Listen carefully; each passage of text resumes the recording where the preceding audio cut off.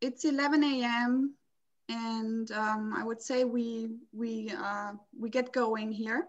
And it is my great pleasure to have Dr. Serena Corr here for us from the UK, actually. So Friday evening, lovely Friday evening for her. Serena got her PhD in chemistry at Trinity College in Dublin, and she worked back then on magnetic nanostructured materials. In 2007, she started a postdoc with Ram Seshadri at UC Santa Barbara, the greatest place on earth. I got to spend some time there. I love it. I'm biased. It's just, for me, it's paradise. This is actually, I think, where we met, probably. Yeah, through our Santa Barbara connections, exactly. She then moved back to Europe and started a lectureship position at the University of Kent, then moved to Scotland to pick up a lecture position there at the University of Glasgow. That was in 2013. She was then fairly quickly, I would say, promoted to reader and then to professor and chair of energy materials. That was in 2018. And of course, her excellence did not stay unnoticed because she got another offer from another university. That was the University of Sheffield, where she moved to in 2018. And this is where she's at now. She's a professor and chair in functional nanomaterials at the University of Sheffield in the UK. And Serena works in the broad field of energy materials. And today she's going to talk to us about her research on battery materials. And I'm super excited, Serena, to have you. Thank you so much. And we look forward to your talk. Please, everybody, post your questions in the chat. And then if you're still around after Dr. Corr's lecture, I will ask you to ask the questions yourself. And then we can get a discussion going. Thank you so much, Christina. And thank you to giving me the opportunity to spend some time with you. It's evening time here in Sheffield. That's why my lighting looks so sedate. But it's a really nice way to end the week, to meet up with old friends and to hopefully make some new ones. So I hope you can all hear me. If there's any problem with the sound, just drop a message into the text box and I'll see what I can do. So this is a picture of my university, the University of Sheffield, where I'm a chair of functional nanomaterials between two departments, the Department of Chemical and Biological Engineering and Material Science and Engineering. And I think that's a really nice sort of example of why, how interdisciplinary the battery field is. So I'm really, really lucky. I get to work between two departments filled with wonderful people. And I wanted to just give you an overview of some of the things that people in my departments are doing, my faculty. So I'm at the Faculty of Engineering now. And people across departments in engineering are working on electrochemical devices for energy storage, looking at conversion, looking at materials and modeling from power systems, grid scale stuff, down to material molecule interactions and interfaces. We have people who are experts in synthesis, from solid electrolytes, which I'm going to focus on today, electrodes, to thermoelectrics, dielectrics, and really garnering control over morphology. Up as far as manufacturing and processing, so being able to scale up and manufacture materials, and of course, look at the sort of techno-economic analyses and lifetime analysis of the materials that we're making.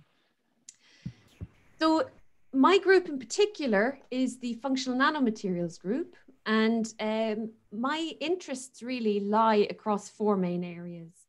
Mainly, we are a synthetic group. We look at trying to develop strategic syntheses of functional materials, and that includes things like bulk materials, where we can start to understand the structure, the morphology, the interfacial behavior of bulk materials, down to more elaborate materials like porous materials or nanostructured materials, where we might try to tune properties or behavior depending on what the eventual function would be.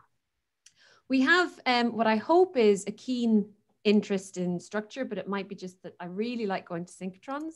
We use X-ray diffraction, neutron diffraction, X-ray spectroscopic methods, and total scattering methods to really try to unpick the structure of the materials that we make, because within that lies the key to getting them to do the things that you want them to do, their functionality, their properties. We do a lot of property measurements depending on what it is that we're trying to achieve, whether that's electronic or ionic transport, whether we're interested in magnetic materials. And this is all sort of tied into the eventual functionality of these materials. So today's talk will really focus on energy storage, but I'm also very fortunate to work with people on biomedical engineering and imaging, as well as conservation tools for archaeology. So I'll start with some synthesis and how we think about synthesis in our group and how we try to control things in a little bit of a way so that we can try to make materials that have morphologies or crystal structures that we really want to take advantage of. So we really think about our synthesis approaches because that route can dictate the final particle morphology or the structure of the material that you obtain. So my group has sort of primarily focused on the preparation and synthesis of nanostructured materials and trying to really dive very deeply into their structure and their functional characterization. We really like small things, and that's because you can open up new properties that perhaps are not available to you in bulk materials. But before we can consider the application of any material for its practical use, we have to develop this understanding of the intimate interplay between the structure of our material, the property of our material, and the eventual function. And we use a wide range of techniques to be able to do that. And one of the ways in which we make materials is using traditional solid state ceramic methods, which do require very high temperatures, very long times. And that's because you're trying to overcome these lattice enthalpies and allow for solid state migration across an interface. And that requires a lot of energy. It also requires very careful consideration of the crystal chemistry. And you've got to think about phase diagrams so that when you're trying to predict the outcome of your reaction, you stand a chance because you've really thought about the chemistry. And when you look at sort of electron microscopy images of materials that arise as a result of this sort of approach, you'll see that you get these lovely big bulky structures that you get beautiful Bragg diffraction from. What if we want to tune that morphology a little bit? Well, one of the ways in which we do that is using solvothermal synthesis. And this is where we can potentially manipulate the shape, the size of our materials through either the judicious choice of a solvent or some kind of capping agent that can trap a material as it nucleates and grows within that solvent. The nice thing about solvothermal methods is that it's all in a closed system. So you end up getting this nice headspace pressure that can drive reactions at lower temperatures that you may not otherwise be able to achieve. We've been combining this with microwave heating to try to speed up the times of our reactions and also kind of try to reduce the temperature requirements as well. And what we find is that when we can do reactions very quickly in a microwave, we can sometimes avoid some of these deleterious side reactions that lead to a mixture of products or less control over the eventual morphology. And sometimes if we get the conditions just right, we can tune the synthesis to provide single crystal materials of whether it's battery materials or materials for conservation. Why are we interested in that? Well, in the battery world, there's a growing interest in single crystal cathode materials because they may provide greater lifetime benefits as cathode materials and could potentially avoid some degradation pathways. I could show you a little bit of that later on. Another route that we go down is co-precipitation. And this allows us to really scale up an awful lot in terms of how much material we can make. The co-precipitation route involves a simultaneous occurrence of the nucleation of your sort of seed particles from a supersaturated solution. You have the growth of those materials, the coarsening, the agglomeration, if that's what you're into.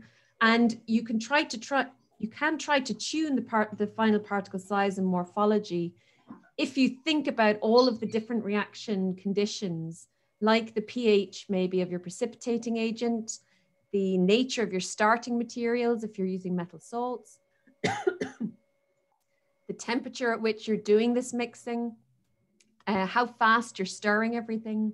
And so what I'm showing you here is a series of materials. They're the same type of material, this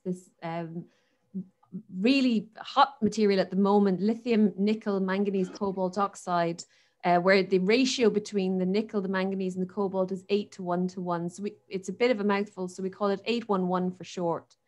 And what we can do is we can tune how these primary particles start to aggregate together into secondary assemblies. And this is really important for trying to improve energy densities in batteries.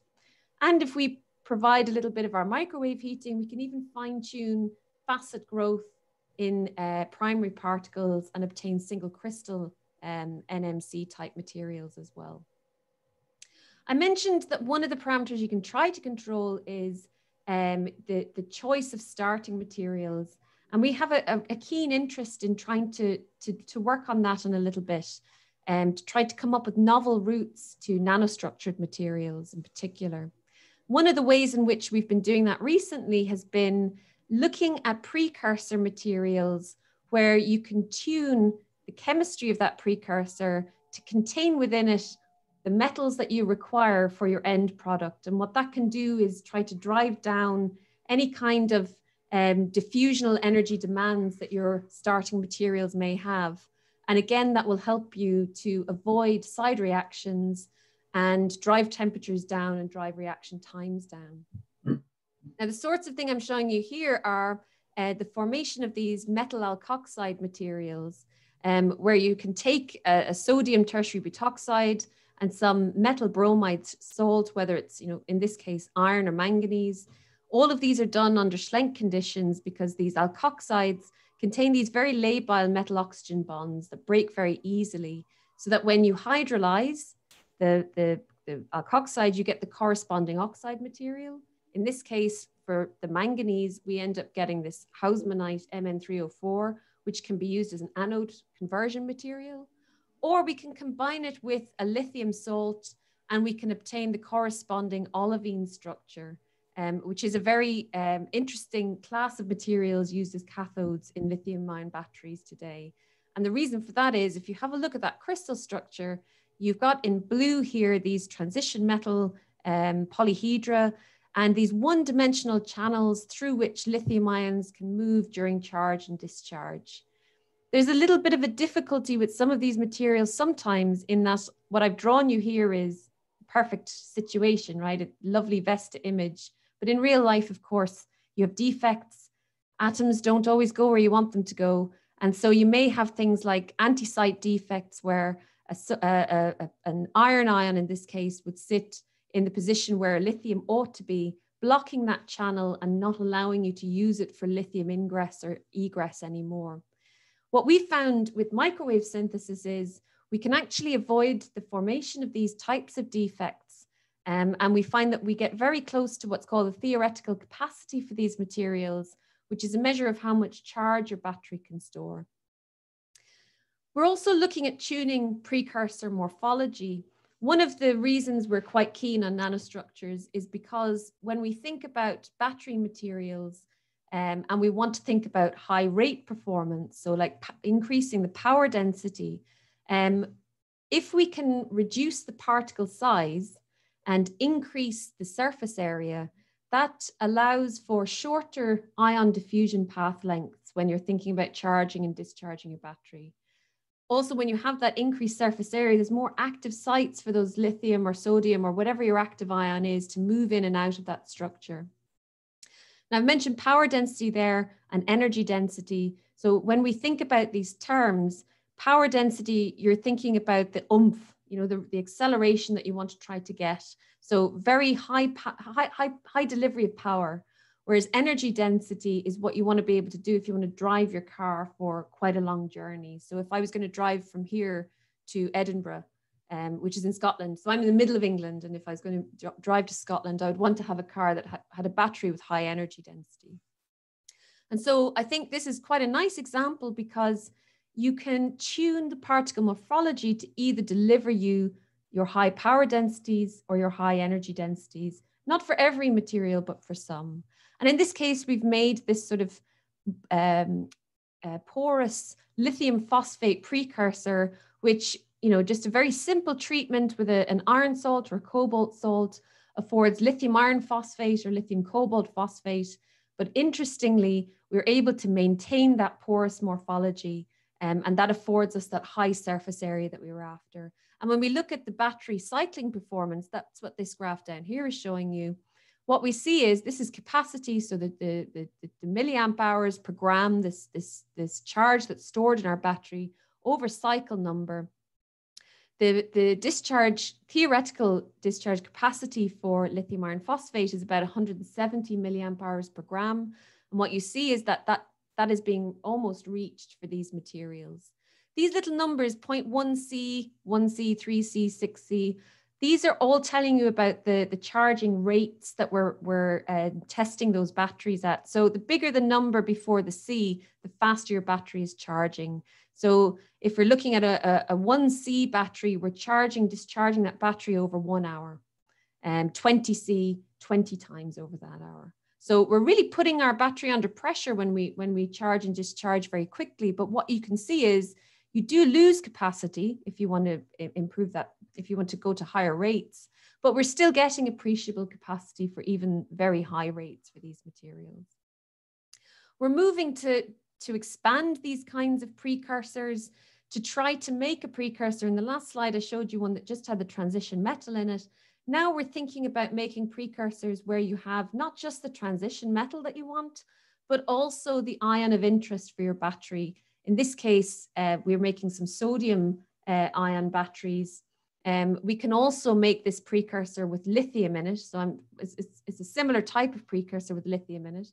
And I'm just showing you the crystal structure of it here, where here's your lithium, oxygen, iron, oxygen, lithium bonds. Again, you've got those labile metal oxygen bonds that can reduce your reaction times and temperatures because your species aren't trying to go around the reaction vessel finding each other to react with each other. When we use this as a precursor for lithium iron phosphate, we see that we actually reach the theoretical capacity for the material. Even at very, very high rates of 10C, we're still getting excellent capacity retention. And what we're finding when we look at sort of the characterization of these materials is that we're seeing that we have very clean surfaces, very little evidence for defects in these materials. And when we compare them to lithium iron phosphate that we make using a conventional synthetic route, they really outperform the conventional routes that we would typically employ. So we are big fans of this combination of alkoxide precursors with microwave heat treatment steps. Okay, so we make all these materials. What do we do with them? How do we know that we have what we're telling you that we have? Well, we do an awful lot of analysis with diffraction. And so if you imagine this lovely double perovskite structure, when we take an X-ray diffraction pattern of that, we get these beautiful Bragg reflections because this is a highly crystalline material. And so what that means is we are expecting this infinitely repeating crystal structure, which gives rise to these beautiful Bragg reflections. And you can see from the SEM image here that, yes, we have these lovely big chunky particles that give us these lovely Bragg peaks. What if you're making these nanostructures though, and you run out of space? Okay, you've only got a very limited crystal structure because your particles might be only a couple of nanometers in diameter. So you don't have that long range order anymore. How do you assess those? If you try to do an X-ray diffraction pattern, you end up with these very, very broad peaks. And all that information is sort of trapped in the base, in the background. That's what I'm showing here for an aluminium oxide nanosheets that one of our postdocs made as a sort of coating material or additive material for solid electrolytes. And we can see it's very, very thin material through electron microscopy. So when we have materials like this where long range order is absent, we turn to total scattering methods. So total scattering methods provide us an opportunity to collect not just the Bragg information, but also all of that diffuse scattering that's occurring because our material is deviating from what would be thought of as the average structure. So just to give you a sort of a picture of what that looks like, if you imagine that you're this atom here, you're standing in the center here, you look around yourself, you see that you've got these 3 nearest neighbors. When you look at the total scattering pattern, or we call the pair distribution function, you find that you get a peak corresponding to that nearest neighbor distance. And if you move out to the next nearest neighbor distance, you find that you have another peak corresponding. And if we move further and further and further out, what we end up doing is building up a picture in real space, this is in angstroms, of what our material looks like. And we end up with a weighted histogram of all those atom-atom distances that are making up our material. This is particularly interesting for battery materials because I mentioned these sorts of defects earlier where you have very naughty atoms sitting in the wrong place.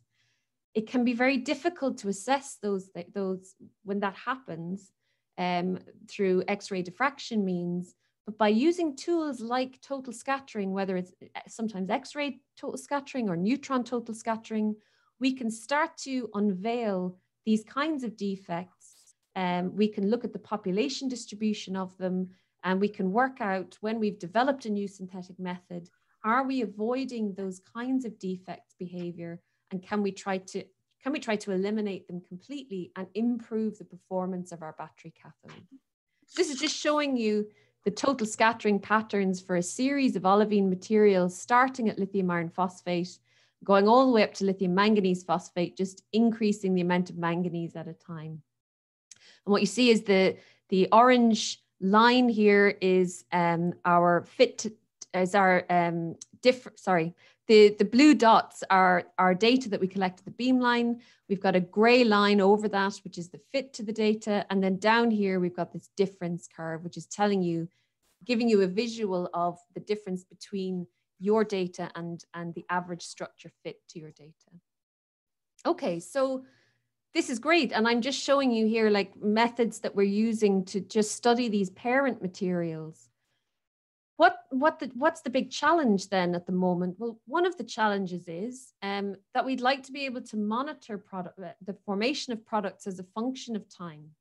Now, whether that's the formation of materials in a battery, or whether it's coming up with a new synthetic method and wanting to evaluate what the reaction mechanism or pathway is to that material, we'd like to be able to do that without having to stop, measure, and then put the reaction back on, because every time we stop things, we give it a chance to relax, and we may not be actually looking at what's going on in a real sense, in a real operating system. And also one of the challenges with that is, I've just drawn this little picture of intensity versus time. This would look like one of my undergraduate lab reports where every point that I've collected that I observe is following the line that I'm expecting it to. And as many of us will know, that's unfortunately not the case most of the time. Fun things happen. And so we need to have ways of being able to interrogate what's going on in a battery or in a reaction without disturbing it.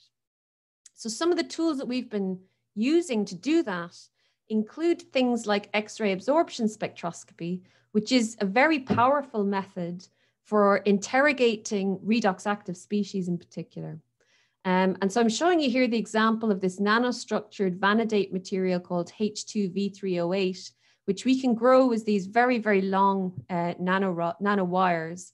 And this can act as a cathode material, not just for lithium, but also for sodium. And we're also investigating it for magnesium. And it does that because vanadium has the ability to undergo multiple redox changes. And so that structure can host those lithium or those sodium ions during charge and discharge. I'm showing you here the beamline B18 at the diamond light source. This is the beamline that we use for a very fast collection of X-ray absorption spectroscopy data. And that allows us to monitor a real operating battery, which this photo is quite small, but there's a teeny tiny battery there, which has a little beryllium window that the X-rays can penetrate, and we can start to look at the changes in our material as we cycle. What I'm showing here are X-ray absorption spectroscopy data that we've collected during charge and discharge. And what we see is that we can perform fitting to these XAFS data, and we can monitor the changes in vanadium oxygen or vanadium bonds as the lithium is entering or deinserting from that material. Do you want to say hello to everybody? Yeah, I got Basil. You've got Basil. Do you want to go into Daddy? And Mommy can give her a talk. Yeah. Okay, you go get Daddy. Sorry. So operando X-ray absorption spectroscopy is a great way to monitor local structural changes, but on a nearest neighbor basis. We're also using total scattering methods, as I've mentioned already, the pair distribution function technique and X-ray diffraction in combination with computed tomography. And this is a fantastic technique because it allows us to monitor spatial resolution of what's inside our battery cells. And we can I'm just showing you some, these are not operando measurements, but I'm just showing you a nickel metal hydride battery where we're able to reconstruct diffraction patterns across every voxel in that image contains a diffraction information.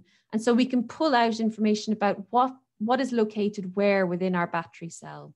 And so we're able to pull out where the anode is, the cathode, where the separator might be. And we can even work out crystallographic information about how particles might be preferentially orientating within a cathode film. So the current challenges that we're interested in pursuing, well, there's lots of them, but I just thought I'd show you 4 of them here. One is looking at the interface of materials within batteries. So, you know, when you have, you've got an anode and a cathode, I'll show you in a minute now how a battery operates, but when you have these electrodes and you start to charge and discharge them, you can get the breakdown of materials at the surface. And what can happen is these evolve over time. We call that the solid electrolyte interface. And the nature of this is still not completely understood. And imagine if we could understand how that evolved, and then we could try to control it so that we no longer get the breakdown of material at the surface. But instead we could control it so that it would enable faster ion migration across that interface. The other thing that we tried to look at are the role of protective coatings. Here in orange, I'm just showing some cathode materials where sometimes when they're in next to a liquid electrolyte, you can again get those reactions at the surface. You can get the breakdown of material. You can imagine if you're constantly cycling your battery, if you're thinking about the sheets of transition metal layers through which those lithium ions are moving, constantly moving around to accommodate lithium, over time they can become stressed and they can start to crack. The introduction of protective coatings may mitigate some of those degradation processes. So this is one of the things that we're looking at as well. In terms of new materials that are emerging, looking at materials that possess a disorder in their structure, whether that's in the cation ordering or the anion ordering, and trying to understand the role of that disorder in allowing you to access materials that have, you know, extremely promising properties, but may not deliver in terms of longevity. So how do you understand the role of disorder, and then how do you control it so that you can maintain high discharge capacities over a long time? And then the thing that I wanted to concentrate on today for the rest of my talk really was going to be on mitigating things like lithium dendrite formation. So you may have been aware of things like the Samsung phone that would have been recalled a few years ago due to safety concerns with batteries. These sorts of issues come down to the use of an organic electrolyte, which is flammable, toxic, and you know, if you're going to use lithium metal as your anode, which you would really like to do because it's very light, it's very electropositive, you can end up getting the formation of these lithium dendrites, which are sort of like, you can think of them as like little bristles that are growing across from the anode, across that electrolyte, across your cathode. And of course, that provides a route to short circuit and is a highly potentially flammable event. So all of these things benefit from the use of operando or in situ measurements. And I'm hoping I'm going to get to show you a method that we've been developing between the ICIS neutron and muon facility and the University of Sheffield to try to assess ion diffusion in materials as an in situ method for looking at interfaces. But before I do that, I want to go through how do batteries actually function, and then why we're interested in trying to allow for the use of lithium metal, which would allow us to use solid electrolytes in all solid state batteries. So if you look at a typical coin cell here, this is a coin cell that would come out of the back of one of a remote control. And if we highly simplify what's inside it, you have your negative end of your battery, which is your anode. You have your positive end of your battery, which is your cathode. And between these two, you have a separator to keep them apart and a liquid electrolyte that separator is soaked in. And if we look at this sort of cathode in a little bit more detail, here again, I'm showing you another example of these NMC type cathodes. And what I'm showing here is these lovely green ions here are the lithium ions that can travel in and out from between those transition metal oxide slabs. And so what exactly is happening when you're charging and you're discharging your battery? So if we take a closer look. So during charge, this is the transition metal layer here in blue, and then these green ions here are my lithium ions. And during charge, what happens is the positive electrode starts to give up some of these lithium ions, and these travel through the electrolyte across to the negative electrode, which in this case is graphite. Now, the job of the electrolyte is only to allow ion movement. It has to be electronically insulating because those electrons are needed for whatever job the battery is supposed to be doing. So the lithium ions are moving through the electrolyte to the anode, and then when we're discharging, the lithium ions are moving back through that electrolyte. Oops, I've gone the wrong way. Back through that electrolyte to the positive electrode, and that's producing the energy that's going to power our battery. And so in both cases, whether it's charge or discharge, the electrons are going to be flowing in the opposite direction to the ions around whatever external circuit that battery is connected to. And the movement of ions through the electrolyte and the movement of electrons around some external circuit are interconnected processes. So if one stops, the other can no longer go on. So if your ions stop moving through the electrolyte because the battery is completely discharged, then electrons can no longer move through the external circuit, and so you lose your power. Okay, so those lithium ions in this example are moving through this liquid electrolyte that's sort of sitting between our cathode and our anode. Why do we want to change that? Well, those organic polymer electrolytes, like I said, are flammable, toxic. And one of the things that's quite interesting here is that they limit the voltage of the battery.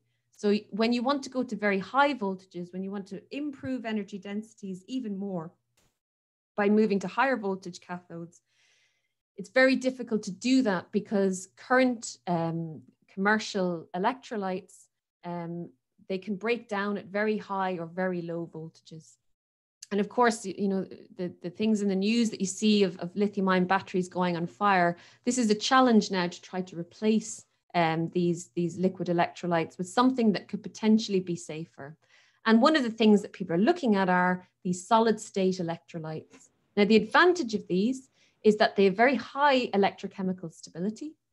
If you're using a solid as your electrolyte, you don't need to use a separator anymore. So that's one less thing to have to worry about when you're manufacturing batteries.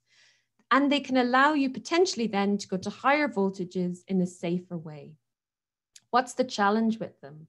The challenge is you're trying to get two solid materials to meet and to marry, and they may not want to do that. So I had, I'm not sure if I still have this on my desk. I did have a little piece of Lego where I was going to show you. If you imagine having two pieces of Lego and you're trying to get two pieces to meet, but they're not connecting properly, it's going to be very difficult to build something with that. Whereas if you can try to put something between those two solids, like a gel or a polymer or something that will allow that connection to happen, then you may permit the flow of ions across that interface. So really one of the biggest challenges in realizing solid electrolytes and all solid state batteries is trying to bring down those interfacial resistances and maintain good lithium ion conductivity across that interface, or sodium ion conductivity, depending on your battery. So two strategies that I was going to show you some examples of today were that we're trying to work on. One, because it's dear to my heart, is nanostructuring, and that involves introducing a very thin coating of your solid electrolyte onto the surface of your electrode. And hopefully, by having that intimate sort of relationship between the cathode particles and your underlying cathode particles and the surrounding electrolyte, it gives you more opportunities for lithium to travel between the two. And the other thing that I wanted to talk about was the potential for lattice matching, thinking about complementary materials that might get on with each other. So if you look at something that may have a complex ion migration pathway between going from the cathode to the electrolyte, what you're building up there is a lot of interfacial resistance. And what we'd like to try to do is maybe think about materials where we can try to lattice match them at the interface, and that might provide more smooth pathways for lithium ions to move. So what do we do when we are trying to what are our sort of design protocols, or do we have any? Well, we can think about these sorts of materials that contain very high amounts of lithium. I'm going to talk about lithium ion solid state batteries first. So if we want to make a lithium ion electrolyte, maybe we should just pack an awful lot of lithium into that structure. And what that can do is it could open up new lithium ion conduction pathways. It may decrease the energy required for lithium diffusion to occur. And it can also, because if you're putting something that's got a positive charge in there, you end up setting up some additional repulsions within your crystal structure, and perhaps that would increase the lithium dynamics. So is the answer to making a good solid electrolyte just throw as much lithium in there as you can? Well, no, there's a little more to it than that. If we look at an example, this is a very well-studied example, the garnet type solid electrolytes. There is a real challenge in trying to stabilize the type of garnet phase that actually permits high ionic conductivity. And the phase that permits high ionic conductivity is this cubic phase. If you pack all the lithium in that you can, you end up getting this lower ionic conductivity phase. And that gives you very, very poor lithium diffusion properties. So one of the ways in which you can try to access this high ionic conducting cubic phase is to introduce some vacancies. And you might do that through some kind of selective dopant that you may put into that structure that will give you some of these vacancy positions that will open up a pathway through which lithium ions can move. And that's exactly what happens when you could take a little bit of that lithium out and put a little bit of aluminium in. You end up getting this lovely high ionic conducting garnet phase. And the lithium ions can move either from these 24D tetrahedral sites into these 96H distorted octahedral sites. Now there's two of them shown here. Only one of them can ever be occupied at the same time because they're very close together. And what you see, this is a lovely review by Wolfgang Zier's group in Germany, looking at the conductivity values for a range of garnet materials. the sweet spot for ionic conductivity that you want to be in is between 6 and 7 lithium ions per formula unit. So we've been looking at developing, I've been talking about getting down to like lower reaction times and temperatures. Traditionally, we would use ceramic methods, which require white hot temperatures for several days to complete. By using microwave methods, we're able to drive those reaction temperatures down to, okay, still 1,000 degrees, but it's red hot, so you can actually look at it now. And just an hour to obtain multi-gram quantities of very high quality garnet materials. And we spend a long time, if you look at this stoichiometry, it's quite long, but we spend an awful lot of time trying to assess that stoichiometry to ensure that we have what we think we have.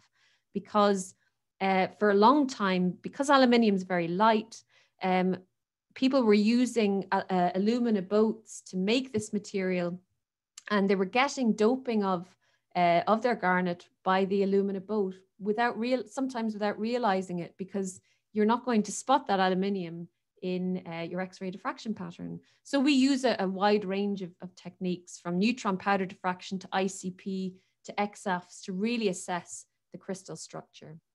We're also interested in assessing the diffusion properties. And when you look at the range of techniques that you can apply to assess, this is just showing you the lithium diffusion coefficient, to assess these kinds of properties, depending on the technique, you can span orders of magnitude in what you observe. So, this is showing you some impedance results for everything in yellow here is for lithium iron phosphate. And that's spanning, 6 orders of magnitude. Anything in blue here is the NMCs. So you can see for all of these materials, for these techniques, there are a wide range of values being reported. And same for battery components as well, for cathodes, for anodes, for electrolytes. MuSR, this technique here, you'll see there's a much narrower distribution of values that you're seeing. And the reason for that is muons are providing you a local probe to assess diffusion properties in materials. And what happens is the muons, these are spin polarized positive muons that become embedded in your sample. They have a spin associated with them and they precess. They live for about 2.4 microseconds within your sample. That's what this here is showing you. And after 2.4 microseconds, they die. It's a very sad reaction, very sad experiment. But when they die or decay, they emit a positron in the direction in which that spin was pointing at the moment of decay. Now you can imagine if you have a spin pointing in a particular direction and a lithium ion diffuses by, you end up perturbing that spin orientation. And so your positrons will be emitted in a different direction. And so we collect all of these positrons together. We are able, this is what the raw data, these are what the raw data look like. We can fit a dynamic function to these data, which contains within it a parameter that describes the lithium diffusion. And by looking at the crystal structure, we can work out the lithium diffusion coefficient, and we can work out the activation energy for ion diffusion within the material. And we've been able to show that for the garnets. I've told you how the lithium ions are moving through these garnet materials. By using muon spectroscopy, we can work out what the lithium diffusion coefficient is and also what the activation energy is. I'm going to skip through the next slide because I kind of want to get through 2 quick examples. So thinking about, now we know we can use muons to assess diffusion. Thinking about these ways of engineering all solid state batteries. Here I'm showing you an example of nanostructuring at the surface, and we're starting with this lithium 2 sulfur cathode, so pre-lithiated cathode for a lithium sulfur battery. We're able to make this stuff using a microwave synthesis approach where we get these lovely nanostructured particles, and we can take a solid electrolyte of lithium PS4, which looks like this, and by just heating these together, we can end up getting our solid electrolyte material coating the surface of our Li2S cathode material. And we're able to detect this through a range of different means. We can look at XPS, we can look at EDX, and we can see that all across this material, depending on the heating regime that we use, we can get this lovely thin layer of Li3PS4, this electrolyte material. We can make up these freestanding cathodes in combination with these solid electrolytes, and we can use lithium metal as our anode material. And what we see when we introduce this very, very thin layer of our solid electrolyte on the surface of our electrode, we get excellent rate performance, even at very high current densities. And the capacity we're able to maintain over many, many hundreds of cycles. So having those, that very thin coating of electrolyte is able to facilitate that fast lithium ion diffusion in these all solid state lithium sulfur batteries. I'm looking at the time and I'm realizing I've only got a couple of minutes left. So I'm sorry, I've sort of talked too much. What I'd like to show you is very quickly is a new material, another material that we've been looking at, this NASICON type structure, lithium zirconium phosphate, which again presented a challenge because this type of material exhibits very complex polymorphism. And it's one type of polymorph, the alpha phase, which actually permits high ionic conductivities. And to be able to obtain that in a very dense form can be quite challenging. And by looking at sol gel methods in combination with microwave chemistry, we've been able to obtain very dense pellets of this LZP type electrolyte, which shows very good total ionic conductivities. And then we thought about this lithium zirconium phosphate as an electrolyte. And by swapping out the zirconium for titanium, which is a redox active ion, we're able to deposit that lithium titanium phosphate as an anode material on the surface of our solid electrolyte here. What I'm showing here is just a colored EDX map where you can see this is where all the titanium is and there's zirconium phases down here. What we see with this electrolyte is when we put it in contact with lithium and we cycle it, we see that we get lovely stable cycling performance, which indicates a very stable interface. And we're able to build a solid state battery with these two materials, this zirconium electrolyte and titanium electrode, which gives us some discharge capacities of about 115 milliamp hours per gram for this battery. Now we've been developing methods. This is sort of looking at in situ methodologies for measuring lithium diffusion. We've built this in situ muon battery cell where we can now interrogate lithium diffusion properties at the interface in an all solid state battery. And these are just showing you the very first results from this battery that were just obtained a few weeks ago. And we've just submitted these for publication. So this is showing you this LZP electrolyte with this LTP cathode, and we cycle it in the muon beamline, and we're able to obtain that muon fluctuation rate as we cycle the battery, as we go to lower and lower voltages. And what we see is that the diffusion rate of the lithium ions, that's what this is showing here, is actually increasing as the battery is discharged up to a voltage of 1.2 volts. After that, when we go to lower voltages, we're damaging that electrolyte material by overcharging. And what we did want to see that because we'll see the resulting response in that muon fluctuation rate response, which is what we see here. And we start to see that you're starting to damage that electrolyte. And this was our sort of first exploration into in situ battery muon measurements. And we're currently optimizing this for interfacial behavior. I think I may have, did you think I have 1 more minute left, Christina? Cool, okay. The last thing I'll tell you about then are these new family of compounds that we've been working on for some time now, these perovskite structures. So perovskite's fantastic because you've got this really rich playground within which you can start to think about different cations and different anions in your structure.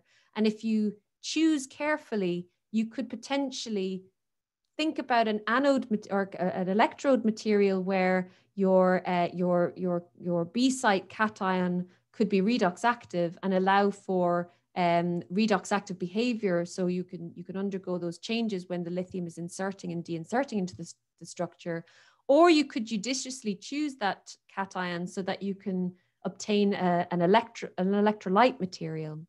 And so we've been able to make this lithium lanthanum metal oxide material where the stoichiometry confers an A site deficiency, as well as an additional 0.5 lithium ions per formula unit compared to what the prototypical double perovskite family looks like this lithium lanthanum metal oxide.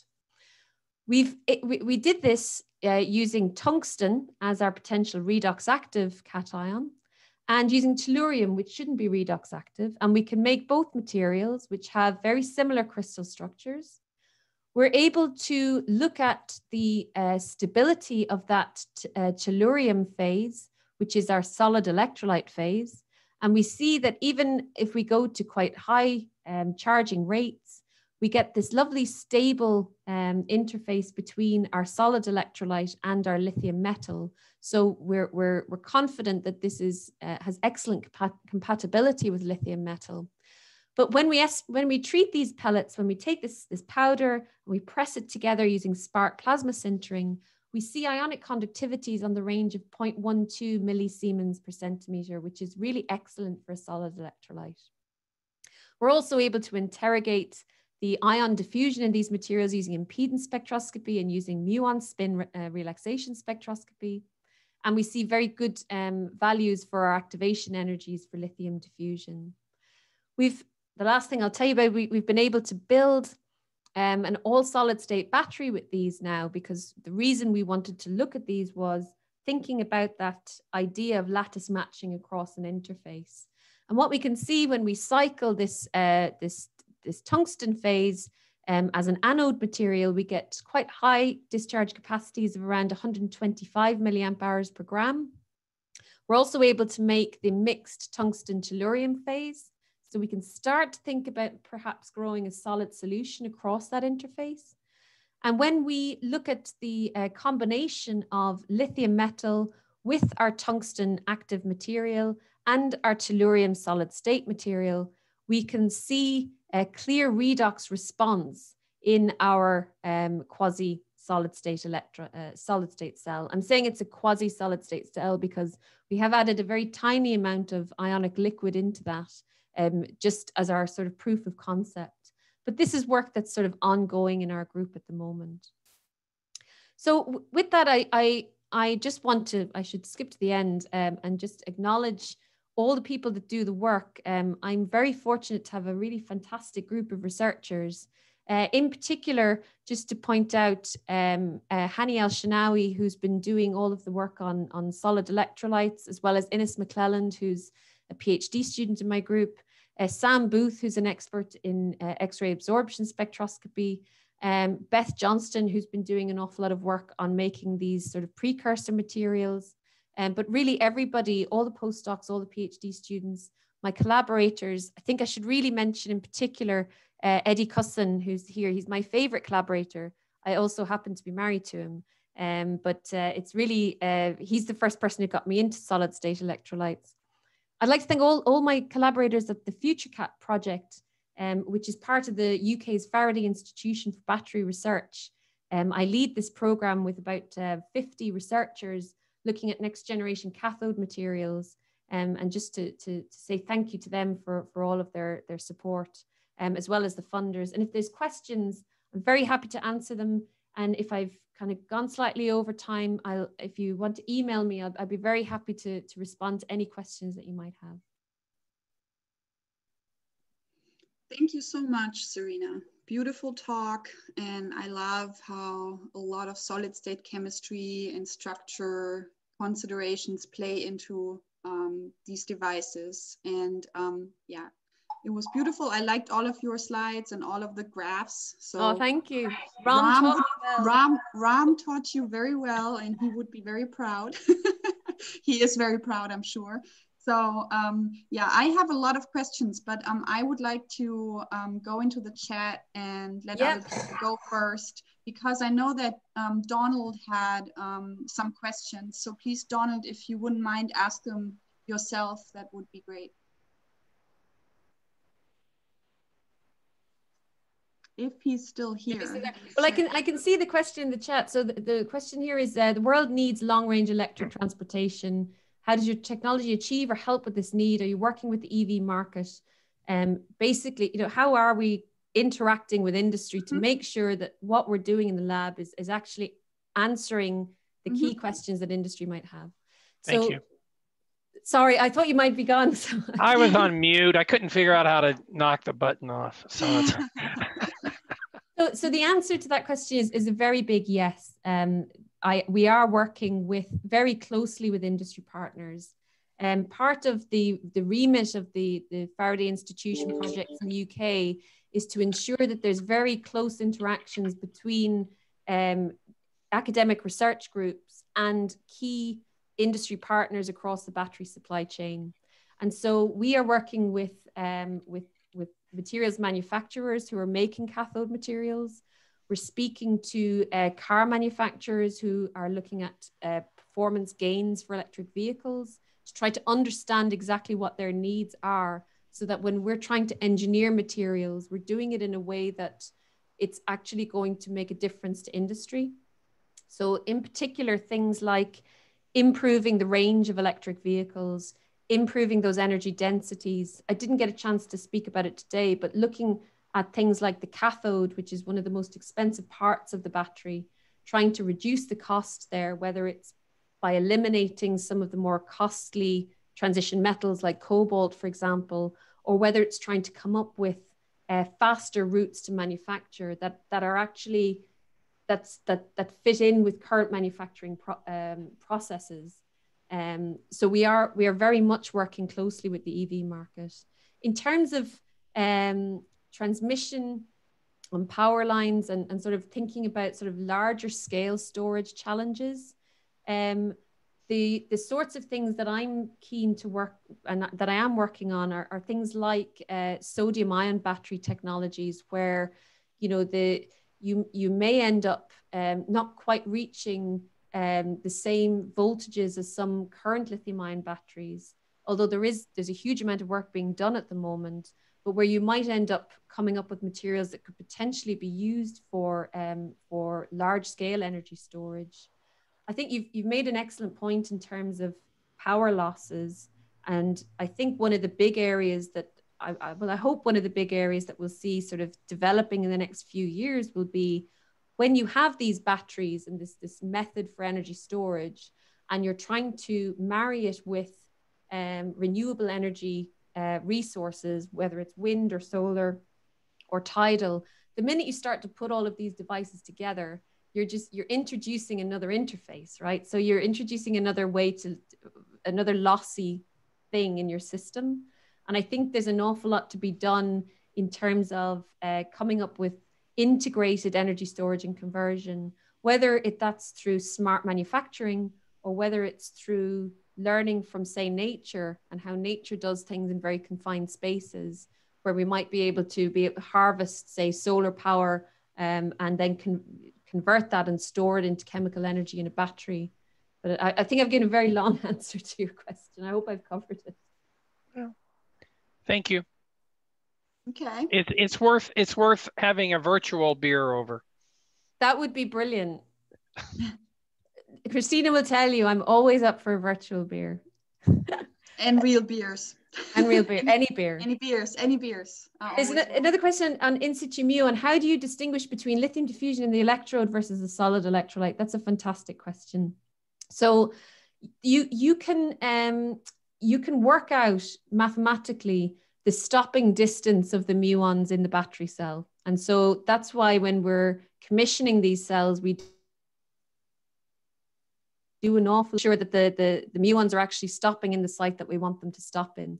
And so our first set of experiments that we did were trying to measure the lithium diffusion within the electrode and then within the electrolyte and then at the interface. And so that does take an awful lot of tweaking, but it is possible to do. So that is a really good question, because I think one of the nice things about these muon experiments will be probing diffusion processes at the interface, which is traditionally very difficult to do. Are you okay with me just reading these out, Christina?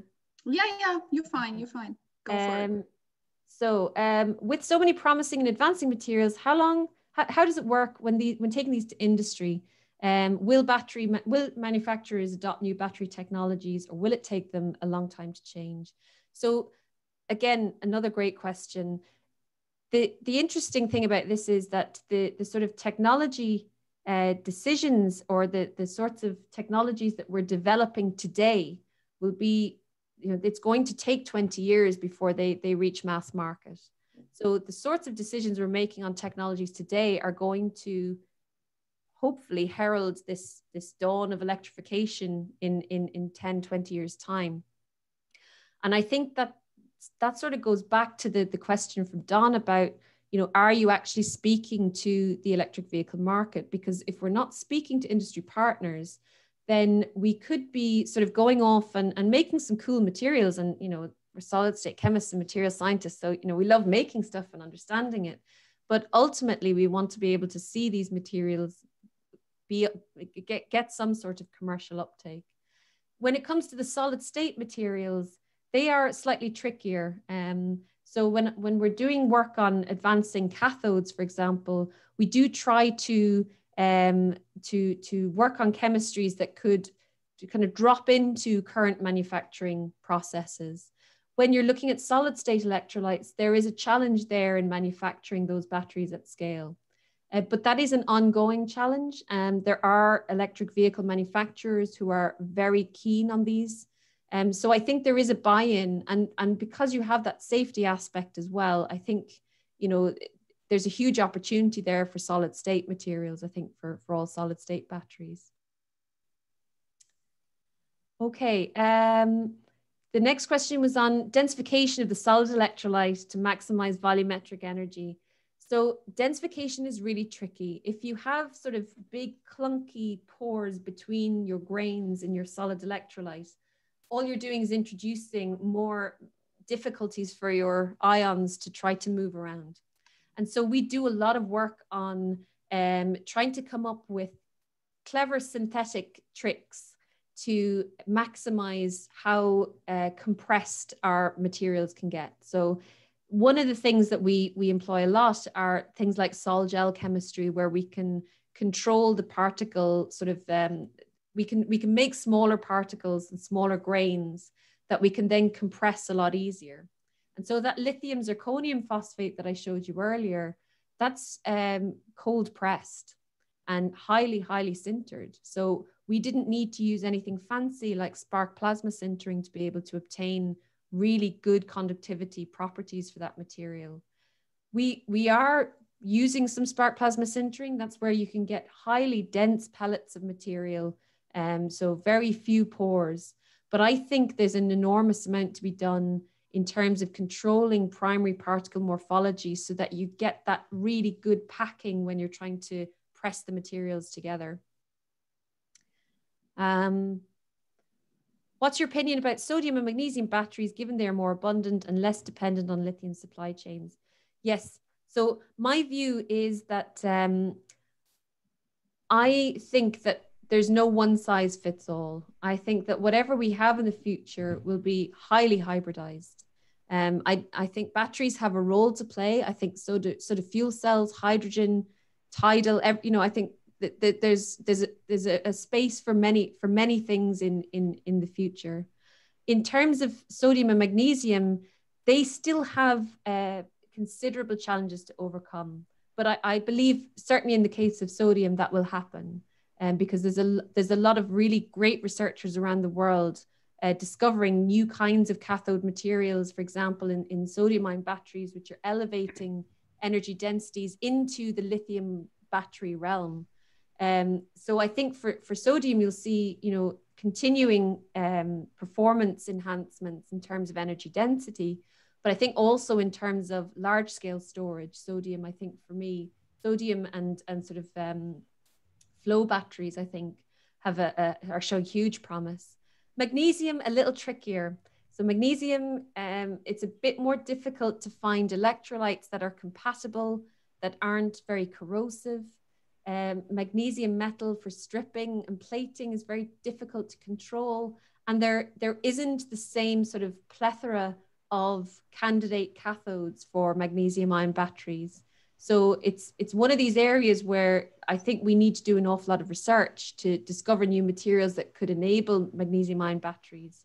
But the promise of them is great because, you know, for every one magnesium, you could potentially be getting 2 electrons.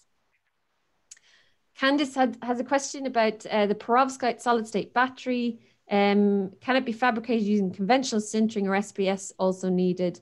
It can, yes, we can fabricate it using conventional, just cold pressing or hot pressing. We don't need SPS, but we get better conductivity value, ion conductivity values if we use SPS. I think one of the things that would be really interesting to look at for that material, again, we'll be trying to control the grain size when we're making it. And if we can come up with, well, we are trying to come up with new ways of making that material. So if we can get the grain size to, if we can make suitable grain sizes where the powder pressing is more amenable and we don't have to use spark plasma sintering, it would be great not to have to rely on that technique because it can be very challenging to get SPS to work properly. And I think you asked as well about any deleterious side reactions, cation interdiffusion at the cathode solid electrolyte interface in that example. So we've only looked at the anode plus the electrolyte plus lithium metal. So we've not paired it with like an 811 cathode yet. I think that's going to be a really interesting experiment to try because with these sorts of transition metal electrodes, these cathodes, you can get transition metal dissolution. And I wonder if having that solid electrolyte in play may avoid some of that. So this is sort of work that's still in progress. And I'm quite keen to look at, you know, growing solid solutions across that interfacial layer to see if that facilitates better lithium ion diffusion. I think I have one more question. I'm so sorry, Christina, should I stop talking? No. Can I jump in here quickly just because you mentioned SPS and I had a question about that too, if I may.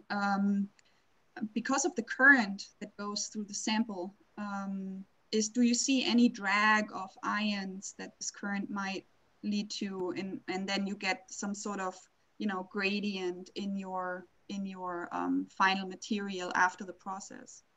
We don't, and we look for it, Okay. because we do an awful lot of sort of electron microscopy, EDX type mapping to make sure that we don't get that. Yeah. But having, you know, we don't because ourselves and our collaborators do a huge amount to optimize the SPS conditions, and it really does take a long time to get them right. Yeah. But I imagine that you could, if your material was a little less robust, I imagine that you could see sort of, these sorts of concentration gradients across a single pellet. Yeah. Okay. I mean, you could technically use like a insulation layer so that the current does not go through your sample, but I'm not sure if you can completely prevent it. That's the thing. Okay. Thanks. And you may keep going.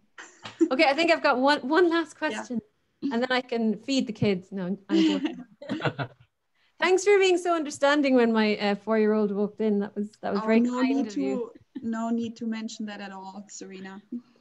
So when you are currently evaluating the performance of your materials at higher voltages, do you see significant changes in the interfaces with high voltage? And the answer to that question is absolutely yes, we do. So we are not we're operating up around, you know, pushing to 4.6 volts. Because going any higher than that, you run enormous risks of, if this is for organic electrolytes, you run enormous risks of flammability.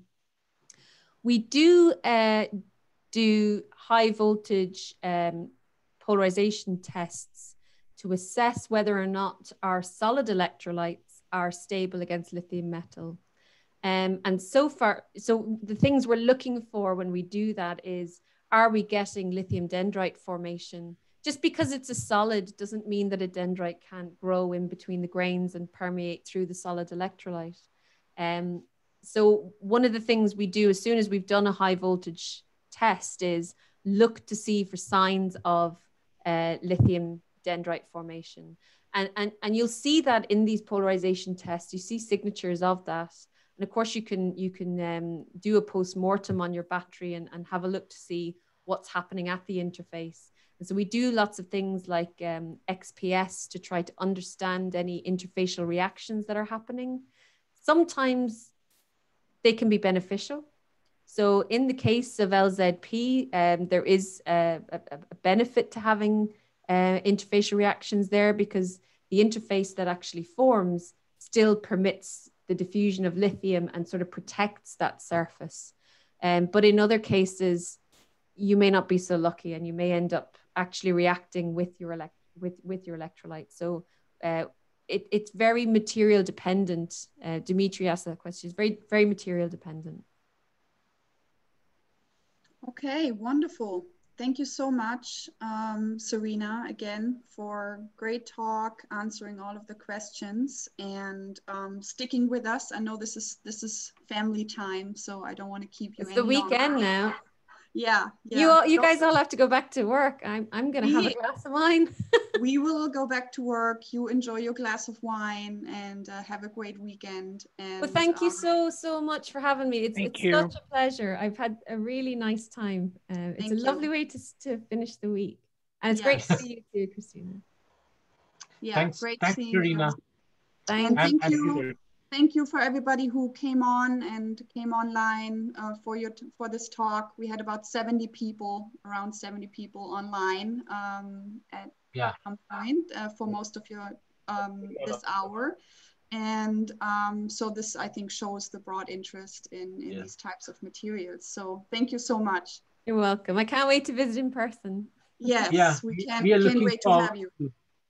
I just wanted to add that it's +1, Christina, because of the 4-year-old. And yes, of course. So far, we've had the youngest viewer so far, right? Yep. For all our time. So. For sure. We have a local audience. Great. Well, have a great rest of your day. Okay. So are you going to ship the polos to UK, all the way to UK? All right. We are. Yeah. I think Elsa's online. Sorry, Christina. Yeah, go ahead, Krishna. You can explain. No, I was going to say, Serena, please send us or Christina your mailing address. We want to forward a polo that we made specially for this. But I'm going to take care of it either today or tomorrow. Wait, really? Yeah, but we've been so lazy. I rarely go to work anymore. So I live in this room. The idea was for us to mail the polos prior to the talk, but I have done nothing. Like every week I repeat the same. Yeah, I'm going to take care of it this week, but I never do it. But well, that is so sweet. I wasn't expecting anything. That's cool. I'll wear it with pride. It will happen eventually, right? Yes. Okay, thanks a lot, guys. All right. Okay. Have a Thanks nice so day. much. Bye, Serena. Bye. Bye all. See you. Bye. See you.